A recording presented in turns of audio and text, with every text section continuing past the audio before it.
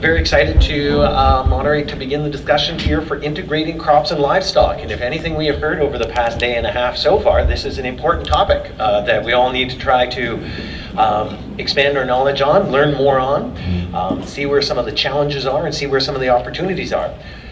Real pleasure for me to introduce Ryan Boyd, who I've never myself had the opportunity to hear speak, and yet, you know, you hear about people in the ag sector in the region who are doing innovative things, and have definitely heard his name. SGR Farms is a family farm, including Ryan and Sarah and their daughter Piper, along with Ryan's parents, Jim and Joanne Boyd. They've got a whole diverse grain production system, along with a May-June calving cow herd.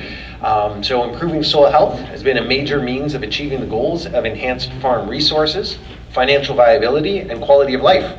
Several different management practices have been used to enhance the soil health, including holistic planned grazing, high stock density grazing, no-till, a diverse crop rotation, intercropping, winter grazing of corn, bale grazing, and stockpile grazing. Also along for the topic will be Martin Netz, one of my favorite professors when I was at University of Manitoba. It's probably all the introduction he needs. Yeah, he still is my favorite prof from back in those days. So with that, then I will pass things over to Ryan. Thanks, Stuart. Well, it's a pleasure to be here. I would have probably came here, I would have been here anyways if not speaking. I was fortunate to be at the previous Prairie Organics conference a couple years ago and blown away by the knowledge and the networking opportunities, so glad to be here.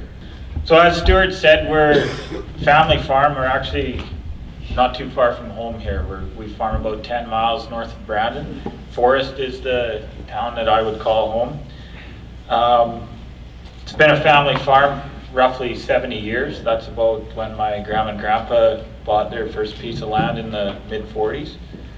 My dad and mom are still involved with the operation. I have assumed full management and ownership of it. So my dad's on his way out.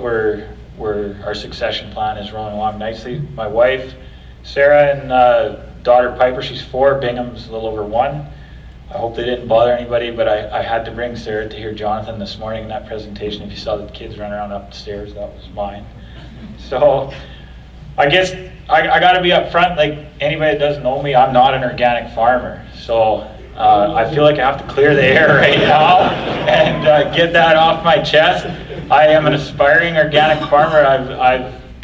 I've been brought up in the zero-till age, and that's what I'm having a hard time letting go of that. But every time I hear somebody talk like Jonathan and talking with lots of other people, I know that's not the solution. What we're doing now, we use far too many chemicals, but we're working on that. We are reducing that, and we are experiencing what I think is good results. So currently, we're a couple thousand acres of annual cropland, about 300 commercial cows, and quite a bit, like 1,500 acres of perennial pasture, tame perennial pasture. But all of our land is fenced, so we utilize all areas for grazing at some point in the year, usually.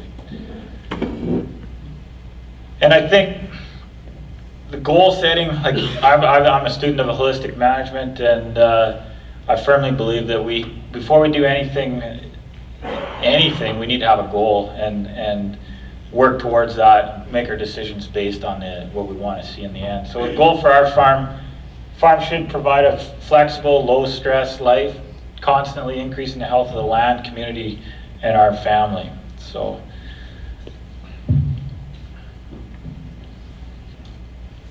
when I came back to the farm, I graduated university in 05, and I've always been on the farm, fairly close to the farm, never got too far away. Came back in 05, that was before grain prices really took off, so it was tough. Economically, it was a challenge. That was about the same time Fusarium was really coming in the wheat. Like, we were starting to spend more money, and we were getting less for our crops, and it just wasn't a good scenario. And I was young and full of energy coming out of university. Well, I'm going to farm. I can do this. This is no big deal. Really had a humbling year, first year back. So I've always wanted to farm full time, and I said I don't want to work off farm. I want to truly be a farmer, and that was what led me down this path to crop livestock integration. I figured that is where I could drive some economics. diversify the income streams, and hopefully produce a profit every year. So we want to, when we're thinking about the farm, it's a three-legged stool. You got the economics, we want to be profitable, because at the end of the day, if we're not farming. So we don't have the opportunity to do any of these good practices to improve the resources. And more as I've come down this road, the social aspects, like the pesticide thing really bothers me, what we're losing off our farms, but more so the nutrient density of the food. And I don't care how we get that, what system it is, but I really believe what we eat is, like, our health comes from that. I guess I could talk for a long time about that, and I'll share just the little things that have kind of tweaked my interest watching the cattle graze. So, and the environment, we can do better. I think that it's obvious. Soil blowing, flooding, that kind of thing. I've seen it. I know we can do better, and if we know we can, we need to be trying. So, regenerative agriculture, that is kind of the thing that I would like to say I operate under that premise, and I guess as we're improving, I think we do fit in there. So the journey started to mimic the prairie. That was the easy solution for me. If I want to stop the damage I'm doing with the chemicals, the pesticide, tillage, lack of diversity, it's easy.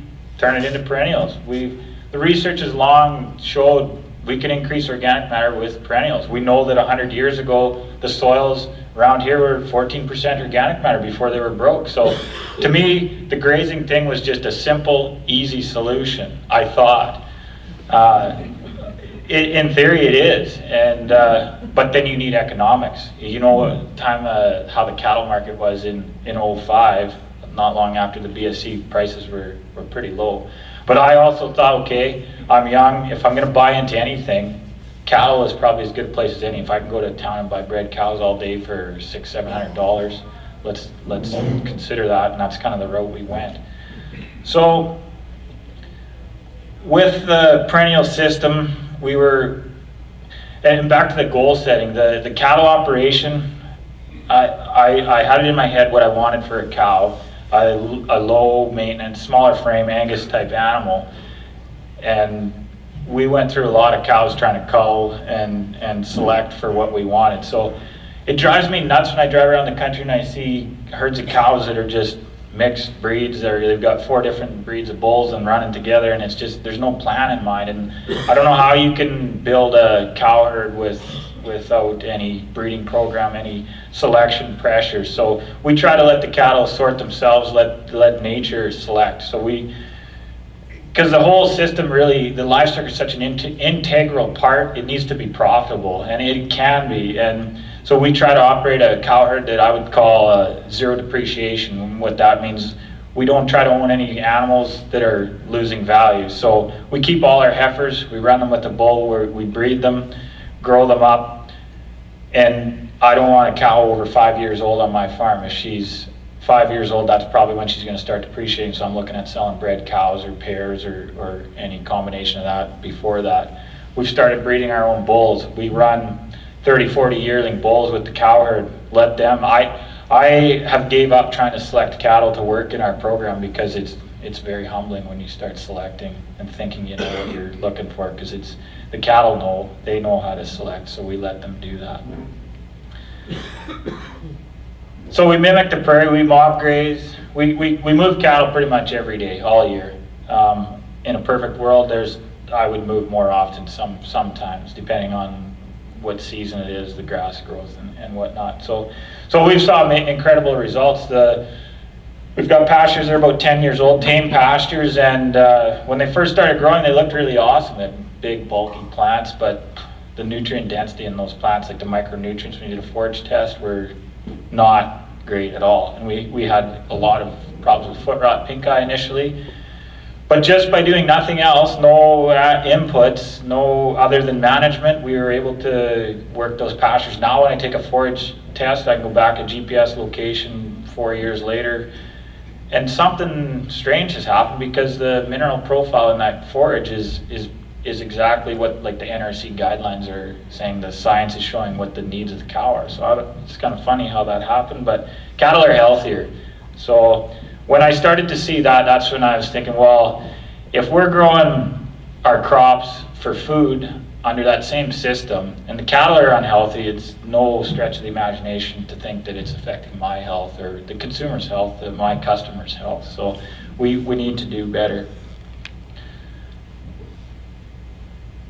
So that's when, and around the same time this is all happening, I'm watching, and I've been fortunate to been down to Gabe Brown's place a few times and heard Jay talk several times. So I'm drinking the soil health Kool-Aid, and I'm sold on it. So we're set out to perennialize the cropping system, because at that time, you know, just to dump everything into the livestock, the money wasn't there. We needed the economics of the crop cash flow. That's as simple as it is. So we are a low disturbance, zero till farm. We run a single disc opener drill, a John Deere drill. We used to focus on a high diversity of crops, a long crop rotation, but as I'm learning now with the livestock integration, I can cram like a lifetime of crop rotation diversity into 1 year and bring the cattle in, mob that down, and see massive changes to the soil right now. Like we're talking within a couple months, you can see visible changes to water infiltration, soil structure, just the life in the soil and on the farm. So the soil health principles, we're all familiar with that. Reduce, eliminate tillage, keep the soil covered, increase diversity, living roots for as long as possible, and animal integration. So, and I think we have to acknowledge that agriculture is not a natural system. So we're going to have to put some sort of diversity into that system disturbance into that system if we want to maintain an annual system or even harvesting cattle like that. There's disturbance involved there, trying to keep if we just abandon the land, we're in an aspen parkland region. Like if I don't graze intense enough, trees will come and grow. So I think it's important to acknowledge the cropping system, agriculture, where it's not totally natural, but we need to try our best to mimic it.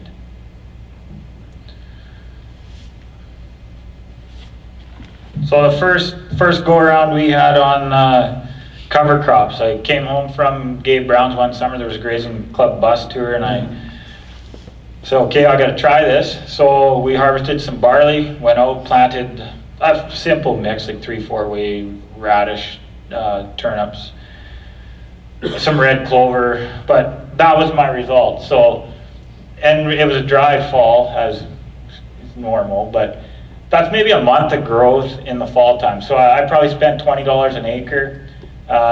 Plus seeding cost, that's what I got. And I looked at that and think, okay, well it's not paying the bills. There is not $20 an acre worth of grazing there, never mind 40 or whatever you figure it costs to seed it.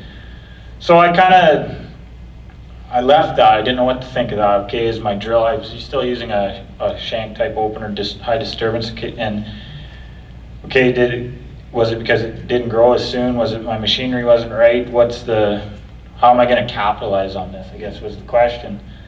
So a couple of years go by, and I heard, was down in Bismarck again, and Dave Brandt was there, another guy that runs a farm kind of like Gabe, except he's a cropper, and he's in a higher moisture area, like 20 inches of rain a year. We'd get half that. And that's when it hit me, okay, if he's growing in his off season enough feed for the soil to grow a big cash crop the next year, I maybe need to take a full season. It's rain makes growth, so I figured 1 year of rain, do my soil building phase there. And then a couple of things, then with that, the cattle market was increasing in value. I needed more pasture, so that's what we did. Planted some, the rains came, it was phenomenal growth. That's what the soil looked like. We were out there grazing this field, it was raining, and I'm thinking, this is not gonna be good, it's gonna be compacted, it's just not good, because we were strip grazing, like a high density, probably, I don't know, 100,000 pounds an acre of stock density on the crop field. But that's what happened. I went out, took a spade out of the ground, and that's what came up for soil, and it was like, it just hit me. the smell of the soil. It was like when I was a kid digging in the backyard. You pull up the sod and what the soil smelled like, it just smelled good. It just intuitively feels right. And that's what I saw in the field. And that was the first time I've ever seen that in my fields. Like when I came home from Gabe's, I went out to the pasture. It was a dry time of the summer, like August. I broke the handle off a shovel trying to get it in the ground. So when I saw this, the changes, it just hit me and it was like, okay, how do we make this work? So another year or two goes by. I figured, okay, we're gonna scale this up. So we went, that initially was like my 30-acre test field next to my neighbor's lane that really makes him scratch his head. But so then we scaled it up. We went 500 acres of cover crops the next year, which was significant because that was 25% of our cropping acres at the time. So I just went into it. The warm season blend is what I'm showing here, because that's what I really think we lack in our diversity of our cash crops is the warm seasons. So I was focused heavily on that, and we let that grow up all year. It's tough to watch initially because it really come out of the ground slow. It takes a while, like at least probably 30-40 days before it really canopies, and then once 45-50 days hit, and if the rain is helping you, it can just explode. And we've seen anywhere from say 5,000 pounds of dry matter to I would guess 10,000 pounds of dry matter when I figure out what my cows ate and what I'm estimating I trampled. So there's huge potential here. But I want to say last year, whatever it was, myself and I have lots of friends, the cover crop year last year, it just wasn't as good. I don't know if it was just strictly moisture or if it was just how the season progressed. I don't know, but ton of potential there. So I've been averaging about 80 to 120 cow days an acre, and that, when I say a cow day, I'm talking about a cow calf pair. That's what I run on this, or I have been up till now in the fall time, like a 1,200 pound cow with say a 300-400 pound calf. So we grazed these cover crops that year. It was 15 right through till it was December when we came on, and the turnips, the cattle it's a learning curve for the cattle too to figure this out. Like when you turn them out into something like that and you can't see them over their back, it's stuff they've never seen before, but when they figure it out, they love it. And the performance is fantastic, the health is great. Like I'm to the point where I'm hesitant to put my cattle, we used to do a lot of stubble grazing in the fall. I'm hesitant to put my cows on the stubble because it's breeding season for me in September, October. To go and put them on my crop field that I know is not up to snuff in terms of fertility and everything else. Like if I could have them on stuff like this to breed back, everything is just so much better. And we're stockpiling our perennial pasture at this time of the year when it needs it the most. We're giving it that chance to stockpile. And this is the other thing. Every time we do this, like I can pick the best picture every time, but with the diversity, everything is different every year. Within the field, I could sow the same mix on every field on my farm and it wouldn't look the same on any of the fields. So the first year, this is a picture, if you look in the hollow, it's not real clear here, but like that's an insane amount of dry matter in the bottom corner where the cows are in this picture. Like I don't even know, I wouldn't want to guess, but I'll bet you there's way north of 10,000 pounds of dry matter there. But then you go up the hill where there was more herbicide residue, wild oat pressure, like we're probably looking at more 3,000-4,000 pounds. So it's trying to look at that. Why did it happen? What do I got to do to get more of the high potential, the good results? And that's the beauty of this. Like I think there's a lot of people experimenting with this kind of thing. Like 3 or 4 years ago even, I would have said the expertise was limited in our part of the world. But I was at a meeting a couple of weeks ago, a holistic management conference. It wasn't a large group, but it was fair good size, 150 people. And now this was people in Saskatchewan, Manitoba, mostly a few Albertans. But I'll bet you in that room, half the people had experimented with things like this. And the knowledge when we get together and we start talking about what worked, what didn't, what are we going to try next year, how are we going to make this work, it's picking up steam. And that, it really excites me when we start start talking about that. And another thing, so when I look at the plants in these mixtures, and we look at how healthy they are, there's no disease. Like one of the first times I grew an intercrop, a polycrop, it was for green feed. And I planted basically leftover seed. I had peas, wheat, a little bit of oats, and some millet I threw in. And so I just let that grow. I cut it for green feed. But when you walked out in that field, the wheat heads were massive and healthy. The leaf disease is not there. The peas are standing up, which they're usually laying down by the time fall comes because the disease is getting to them. Like the disease just goes away. And so that's a visual, it's obvious. It's like, okay, well, how do I make that work on my annual crop field? Because this is green feed, but why couldn't we? Like I was so tempted to combine some of it, and I never did just because it was something like, what would I do with the seeds when I did it? It was small scale, but intercropping, the potential to intercrop the cash crops, especially in the organic system when you can, even if you had a reduced yield because you're learning, it's mind-boggling the profit potential of the intercropping.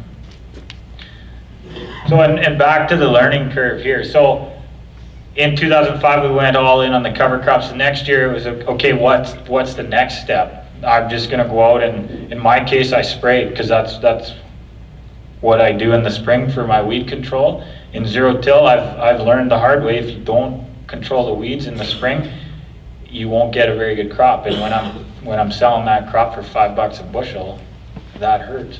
So anyways, the sweet clover, like everything breaks down fairly quick in this scenario. And it was relatively clean, but there was enough stuff there that I would have to do a weed control. The sweet clover just laughed that off and kept growing. But if you look there, the wheat establishment is, since I started using that single disc opener, I've struggled with hairpinning, I've struggled with like mud, and overpacking the seed roll, uneven emergence. Like it has been a stressful, or it was a stressful few years trying to dial that in on our soil type.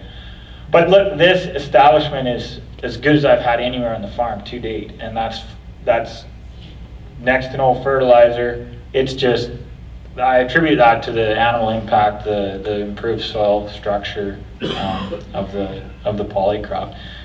So I was fighting it. I'm fighting the consequences of my mob grazing, my massive influx of nutrients into the system, because that's what we do. You put all that biomass through the cow, the fertility you're putting out the back, like it's significant. It's no different than going out and spreading a bunch of fertilizer. So what happens when I spread a bunch of fertilizer? Well, the wild oats go nuts along with a few other things, and that's what I was seeing there. So then trying to think, okay, what does that mean? Well, luckily I got chased out of the field with some rain, and I left 20-30 acres of a field that this is the same deal. Like that last year was that where the millet was so tall and the cows were walking, you couldn't see them. This is the same field the next year, the sweet clover. So I grazed the crap out of that field in the spring because I figured, well, I'll weaken those plants, and I need grazing in April. That's when, like, high quality grazing in April is worth a lot to me. So I camped my yearlings, my calves, out on this quarter for the year. For the month of April, pretty much, until I was ready to seed in May. And they just continuously grazed the orchard grass and the hairy vetch and the red clover, sweet clover that was coming. And I thought, well, that'll weaken it. And then, so as the conditions conspired, I didn't get my cash crop established, and that's what happened. Like the clover growth was phenomenal, but you can only really see the clover, but I'm telling you, there was orchard grass, the big, healthiest orchard grass you've ever seen in the bottom of it, with the red clover and everything else. So my thoughts are, why am I fighting this? Like the biggest inhibitor to the adoption of cover crops in my mind is the cost. Well, if I can go and spend $40 an acre one year, take a massive grazing off it in the fall, some high value, high energy grazing the fall, second year do the same thing, and then either those perennials I have established in the bottom carry on as some highly productive, healthy, nutrient dense pasture, or that's when we would consider go to the disc or whatever and establish the cash crop, an intercrop, carry this diversity, feed the bugs, feed the soil microbes with the intercrop cash crop after that. So that's kind of the direction I'm headed with that. And this took me, so this was 2016. Last year I backed off a little bit because I had to process in my mind and try to make sense of this all. And so that's where I'm at right now. Next year, that's the program we're going to be on. It'll be the full season cover, but it'll be a 2-year commitment, if not longer.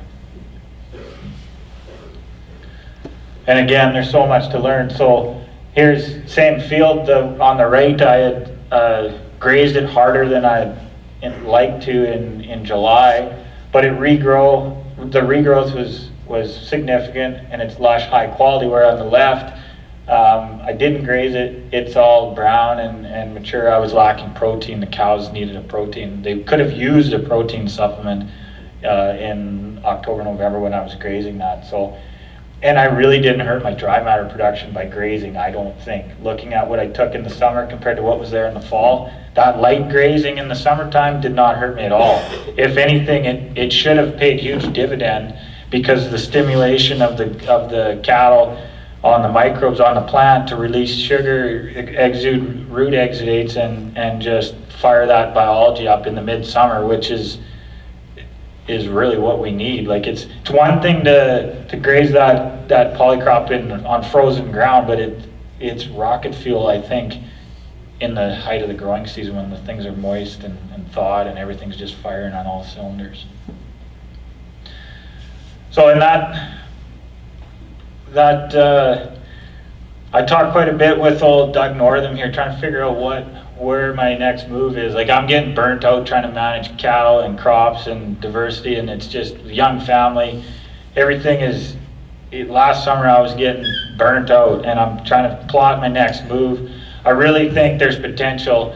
If I have the expertise with grazing, with cattle, and I have the cow herd that is adapted to this type of system, this type of management, I think we could blow the roof off of the profitability of the soil building phase. So when I look at my numbers at 65 to 120 cow days per acre is what I've been getting with the pairs, and I'm going to say that's on 2,600 to 4,800 pounds of dry matter consumed. Like, you could double that, because the goal would be to take half, leave half. If you don't have enough cattle, take less. The cattle being on the field, they don't need, it's not the cattle putting it through the system, I don't think that is the benefit, or all the benefit. So if you run those numbers back and say, instead of running cows, I'm going to run stocker calves, 450 pounders, let's say. Put them on there 1st of October, because that's when the cattle run starts. There's volume, you can do that. We've done that. We've ran yearlings. As we were building the cow herd, we bought 1 year 400 heifer calves, like 400 to 500 pounders. They were like $400, and it works. They put them on there, they would gain at least 2 pounds a day. I'm more than confident of that.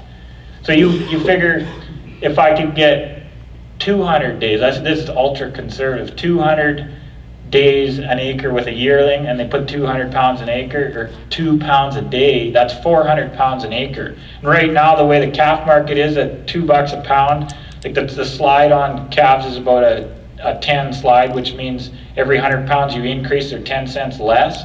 So you buy them at $2.40, put 150 pounds or 200 pounds on, they're going to be 20 cents less.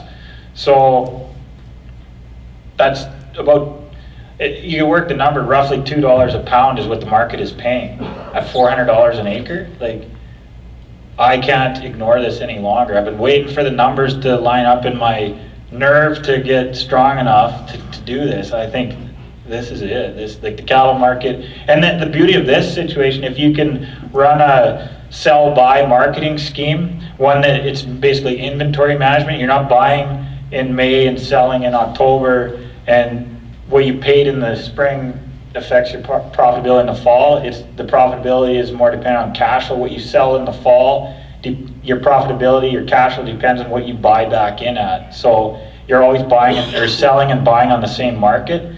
So I'm to the point now, I think I see huge potential for that type of system. And this would work way better if I could find somebody to partner with locally. If somebody was close to home, we didn't have to use, the trucking costs can add up fast with moving cattle to different places and custom grazing. But if somebody locally wants to work together, I don't need to be the guy fixing, maintaining machinery, owning the machinery. I'd put all that capital into the cattle, and I think there's massive potential for anybody that wants to get into managing livestock in this way. Another thing, winter cereals is a big part of what we do. Like, excess moisture has been the story for a lot of years here lately. It's dry now, but when I see water running off the land or snow blowing off, I just think it's such a squandered opportunity. Excess water is such a squandered opportunity to grow soil, to improve the system, to feed the microbes, fix carbon, like suppress weeds with that growth, fill gaps in the grazing season, spring, fall grazing. So I just find it's an easy entry into the cover cropping world, winter cereals. And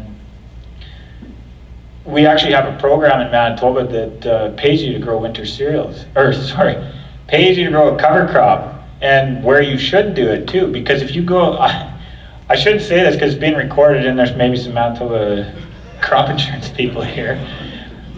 If I plant winter wheat on pea stubble, a pretty good chance it's gonna winter kill. But, so I can get, like, they pay you $50 an acre because it winter kill. Okay, that's too bad. Guess I'll plant something else now. Like, and they figured this out only within the last 2 or 3 years, that it used to be a lot.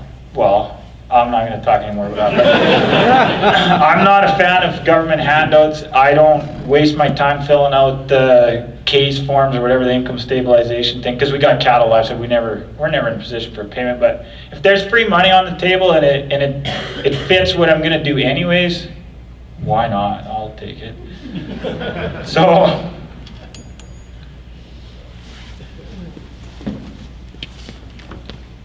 again, back to winter cereals. Soybeans are taking over Manitoba. It's scary. It's good. It's another crop in the wheat canola rotation, but the soil that I see blowing, it bothers me what the results are of the soybeans coming into the area. We're typically a zero-till area. People are starting to till. Yeah, it's been wet, but whatever. The mindset is you got to have a black soil to grow soybeans to get them warmed up and going quick enough in the spring to mature in the fall. Okay, fine. Pea ground, I planted fall rye. I screwed up. I planted fall rye, and that crop won't winter kill. So it grew in the spring. Turned the cows out. I got about 2 or 3 weeks of grazing for 200 dry cows. And then some rain was coming, so I took them off. This was it was before calving, so I guess I took them off in end of May, 1st of June kind of thing. Let the rye grow for a few days. I wanted to take the cows off soon enough because the hoof action of the cow will germinate some wheat seeds, and that can lead to a flush of wheat. So I figured, okay, I got to take them off and have that wheat flush for a week or two before I deal with it. So we planted the soybeans directly into, and this rye, by this time we're in mid-June, so it had headed out. It wasn't flowering, but it was headed out. It was taller than my drill. It was probably 3 feet tall. We seeded direct into it. I sprayed it out, killed the rye. The beans come up. And now this particular field has been a wild oat problem for me. But when you have that winter cereal plant growing in there, I don't know, plants talk or whatever it is, the wild oats don't come as bad, and that was definitely the case. There was reduced weed pressure because of the rye cover. Long story short, the beans grew. One neighbor, I remember he drove by the field when I was seeding it. Out there when you can't hardly see the drill from the road, like looking across the field, and he's thinking, what's he doing now? Because he's already gave me a hard time about, aren't you going to graze any more crops this spring? Because I'd grazed another fall rye crop the year before. and whatever. I helped him combine, we worked back and forth together. So I'd been in his soybean field combining, and he was back in my field combining this particular field, and it was every bit as good, if not better. Like, I sold it, it was 44 bushels an acre. Nothing wrong with that. That would be a very respectable soybean yield in our area. So to diversify the cash crops, I think I touched on that. Like, we got to get the diversity and intercropping, massive potential. Where I'm starting to think, yeah, the cash crop diversity, like a long rotation, that's a lot to manage. Like cleaning the cedar out 10 times during spring when you got a 2-week or a month, 30-day window, like you only got X number of days for prime seeding, that's a lot of work and it can be stressful. By the time you get the drill calibrated, you're done. So if I can cram the diversity into my livestock polycrop, that's what I'm going to do. And if I can figure out how to grow like a 2- or 3-way intercrop on that as my cash crop, that's where I want to be. Another picture here, when if you've never drove a quad or a truck, I like the quad, across your field in July, it's better when you do it in the cover crop that you've got to stand on the seat to look to see where you're going. But I think that's one of the biggest issues. Like most of the farmers, like I think it was Gary or Martin said back in university, like the best fertilizer is the farmer's footsteps. Well, there's a lot of fields, I bet you, in our area that haven't had a footprint in them for several years. The guys check the crop on their side-by-side at 40 mile an hour or through the windshield of their sprayer or their truck. They're not getting out there and experiencing it. Like when Jonathan talks about the decline in the bugs, like the windshield test, you don't get that in the field because you can't drive fast enough. So you kind of have to get out and experience it. Like if you get out in that cover crop and you take your shovel and you're digging around, and you feel the life, like you feel good out there.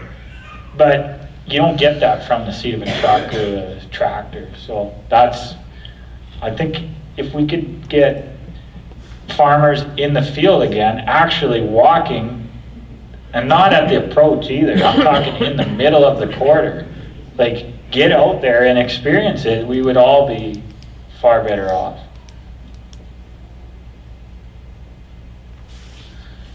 So, and now the relay crop thing is really intriguing me. If I can, this is when I was more thinking, how do I make this grain system work? When I was, I'm not sure how much more of this I'm going to do because it is very machinery intense, like seeding twice a year. So relay cropping, plant a winter cereal, establish another crop in it in the springtime that when I take the winter cereal off, it's going to take over the growth and provide me with some diversity, some cattle feed and soil cover and feed the bugs in the off season. So there's guys that are doing this in the States with very good success with soybeans, wide row soybean, or sorry, wide row winter wheat, and then in the spring they plant their soybeans. This is a conventional system, but way reduced inputs.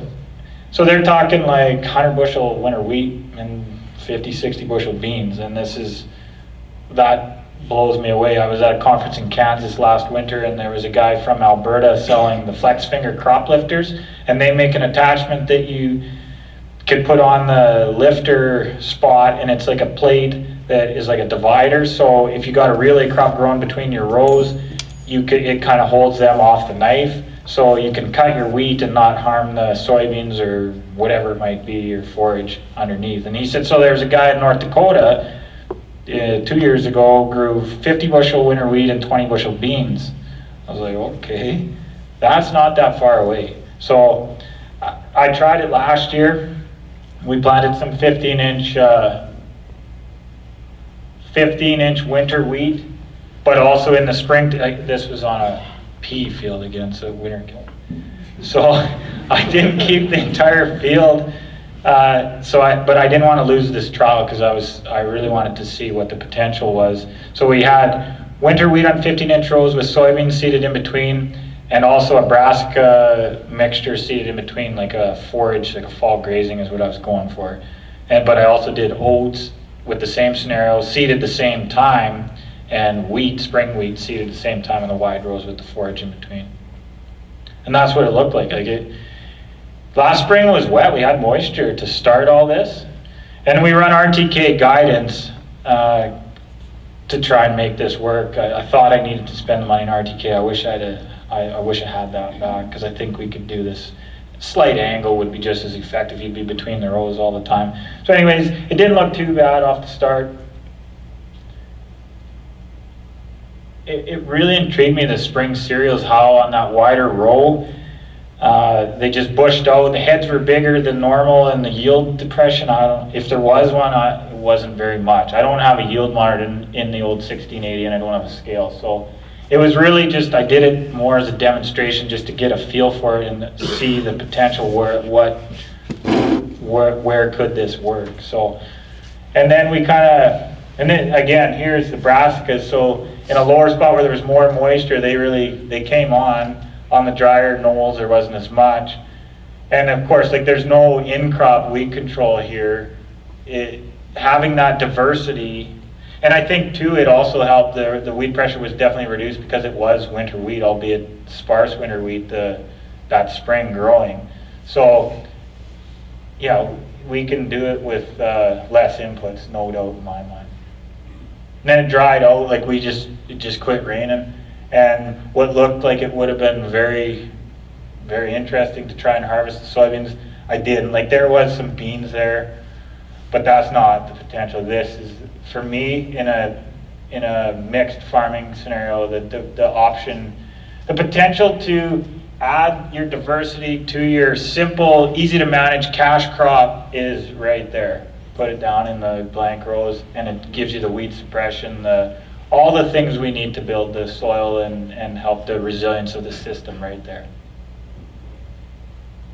Our nutrient program, like, I used to be really hung up on, I am exporting too many nutrients and not bringing enough in. So we've sold the hay equipment a long time ago. We buy all our feed in, all our hay bales, and we bale graze, we import the nutrients. But I'm really questioning this. Like, long term, I don't want to be buying anything. I want everything from within the farm, except maybe a little bit of seed that I can't, like cover crop diversity seed that is not worth growing ourselves. So import the nutrients there.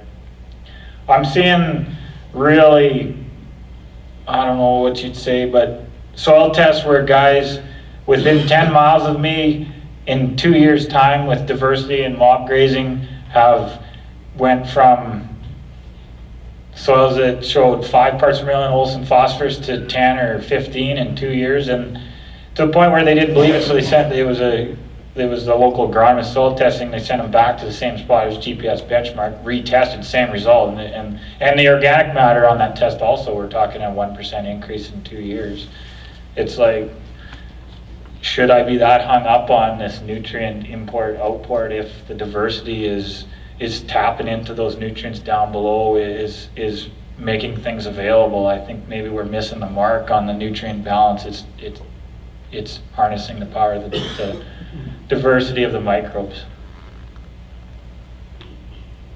Bale grazing, like, that's what it looks like.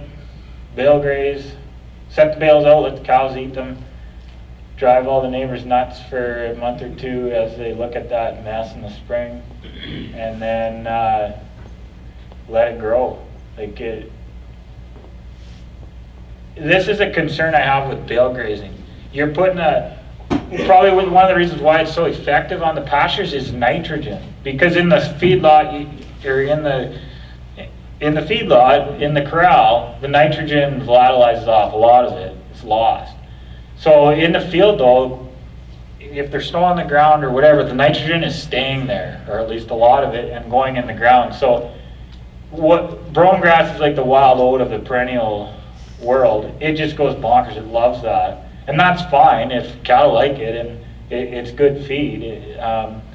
But you gotta be careful. Like, if you have a really nice diverse native pasture, I wouldn't be going out there and bale grazing with like a brome grass hay, because that brome grass could take over in a hurry.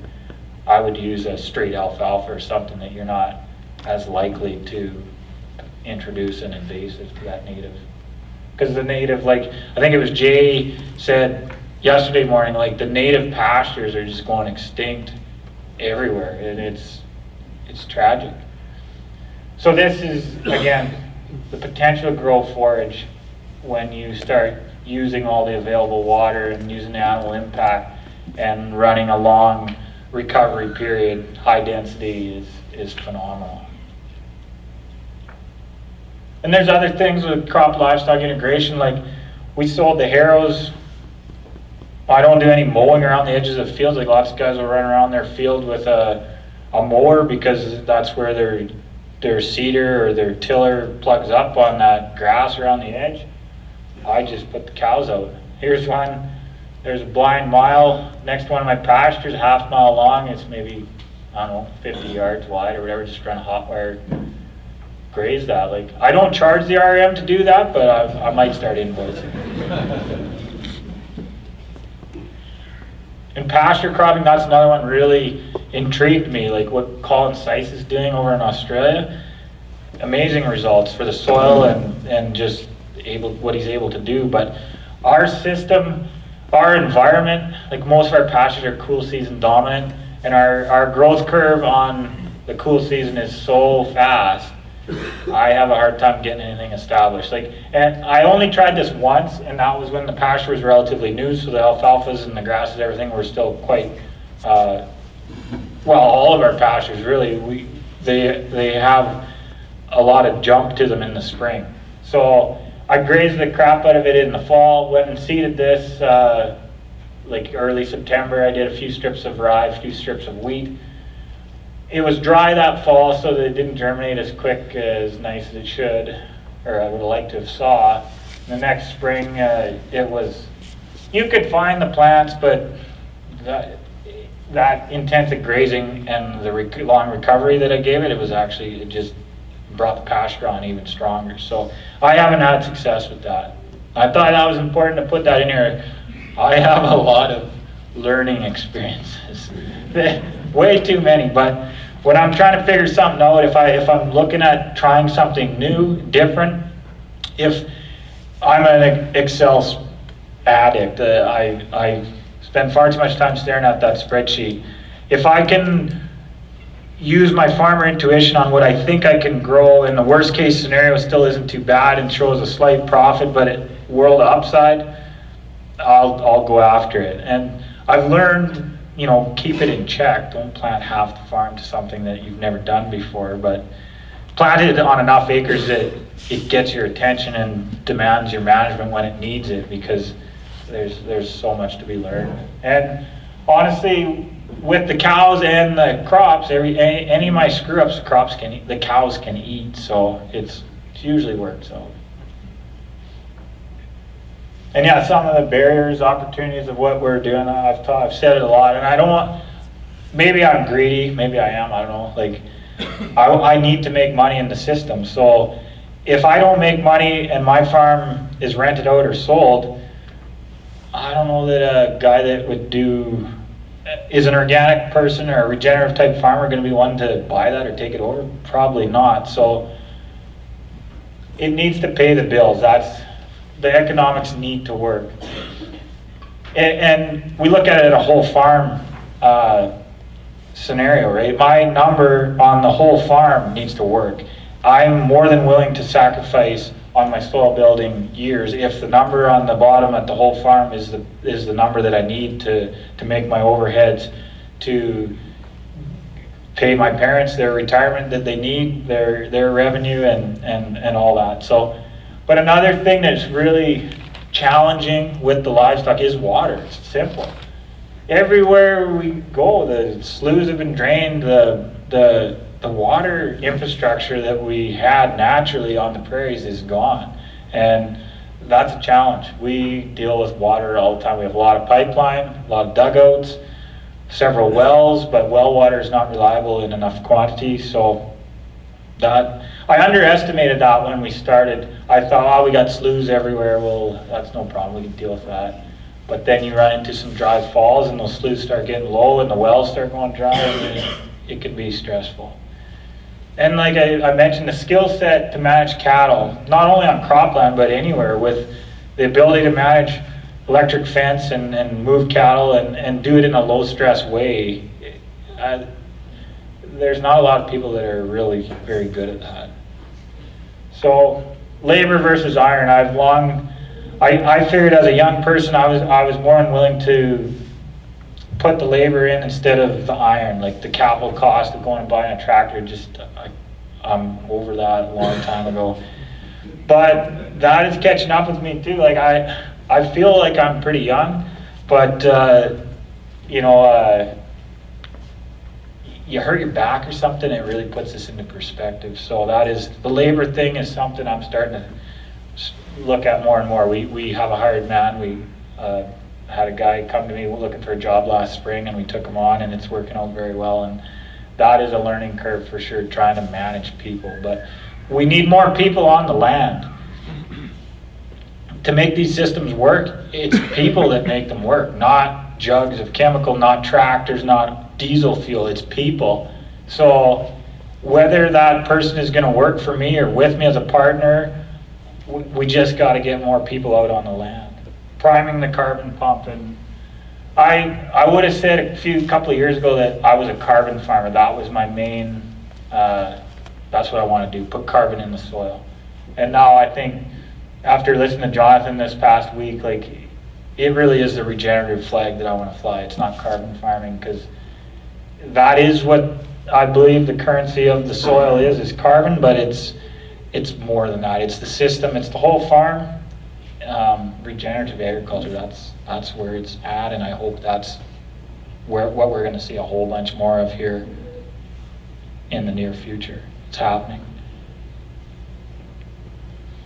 So the future, like I said, intercropping, really crops, potential there. But season-long mixed annuals, fall grazing calves. I've spent the last 10 years learning how to manage livestock. I think it's time that I try to take that to the next level and harness that skill set that I think I have, something that is my competitive advantage. And that's that. If you need to get a hold of me, I'm very fortunate. I've gleaned a lot of information from a lot of different people over the last several years, and that's what really drives the system, the people networking, working together, talking, figuring it out. We have a website. I'm trying to develop a brand that we can start marketing our farm products under. So I figured that started with a website. And that's the other thing, though, this whole regenerative system to me seems to hinge on the marketing. Like, we need to get paid for what we're doing. If we are producing a nutrient-dense food, we need to get paid for that. And yes, I totally get that organic premium is there, but does that guarantee nutrient density? And so that's where that angle I'm coming at. I want to get paid for nutrient density. I don't care how it happens. And with that nutrient density, I want to sell the fact that I'm improving the environment, not degrading it. So that's all I've got for now. I don't know how long I've rambled, probably like too long.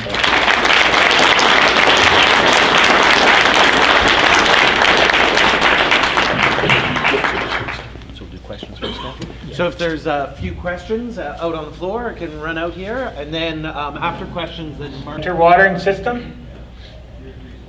Yeah. So it's a dugout, solar-powered water system. So in this little box here, there's 8 batteries, 24-volt system, all these panels, a windmill. Winter systems, I think it's critical to have a windmill because the sun just isn't reliable, but the wind is. And when you're going to have problems, it's on windy days when the batteries are dying because the wind is cooling them off. So we took an ice auger, I cut a hole in the ice, big enough that I could get my pump down in there.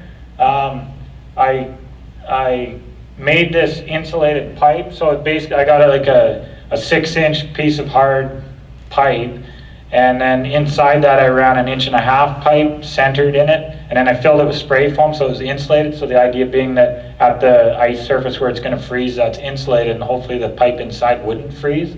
So that pumps it up to there's a pill switch in this blue trough. There's 2 little holes in that lid that the cows stick their head in and drink out of. So it's just, it stays thawed just from the water turnover, the warmth of the water. There's a pill switch. When they drink, turns the pump on. When the pill switch shuts off, the pump shuts off and the water drains back, so it doesn't freeze in the pipe. And then I've got it covered in straw, just trying to insulate it some more to try and keep it from freezing at the ice surface. But when you're below about 15 Celsius and any kind of wind, chances are that froze at the surface. But I had a quick coupler, so when I go to check the cows, feed them in the morning, I just unhooked that quick coupler, stuffed the rebar and just poked it. It is slushy, but iced enough that the pump wouldn't push it through. Put it back together. Yeah, I don't know. It's not as complicated as it sounds, but it's not simple either. And that's what I mean, like fighting water all winter long out in a field where you're trying to get your nutrients. It can wear on a guy. Like Christmas Day, I was out. Dad and I are out, not this particular system, but we spent a couple hours Christmas Day out in the field in the wind. It was cold, trying to get the thing unthawed and working. So you got to be committed to making these things work. Other questions? What is the cost of that? Of this system? Yeah. This is a standalone unit that I use in the summertime. It's portable. It was about $7,000. This system is a separate system. It was maybe $5,000, but it didn't come with the trough. We were very fortunate. 10 years ago now, almost 12, maybe the environmental farm plan was around, and we embraced that totally. The program at that point in time was really paying for farmers to move to extensive wintering systems, intensive grazing, rotational grazing. This stuff really, it was a 50% funded program, but they included in-kind labor and machinery. So that program that we bought these under is what put the fence around our entire farm. I spent one summer ripping out barbed wire and building permanent electric high tensile fence around everything. It cost about $100,000 to do that to our farm. Water systems, fencing that one year. But I was able to run, the farm plan program was 50,000 cap at that time, and I ran 3 of them. My mom, my dad, and me. I was out the labor in a summer of work, but we got all that infrastructure. And that's the thing, like these government programs like income stabilization, all that I think is just such a load of crap. Put programs like that in where I actually have to work, throw me a bone. If you want to give me money, make me work for it, and do it on things like this that are really going to change the system, not just prop up the current problems that are going to happen again next year.